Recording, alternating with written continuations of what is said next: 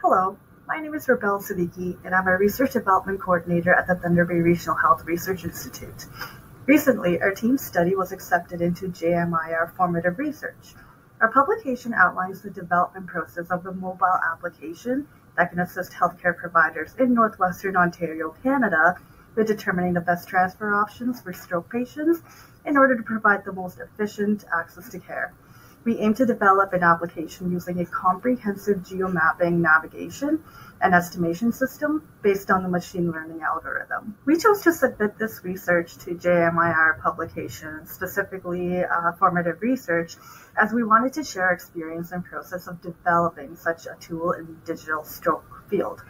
We know digital health is becoming more and more popular across the healthcare system, and we wanted to take our research and share it in a journal that is known for its role in presenting digital research within the healthcare field.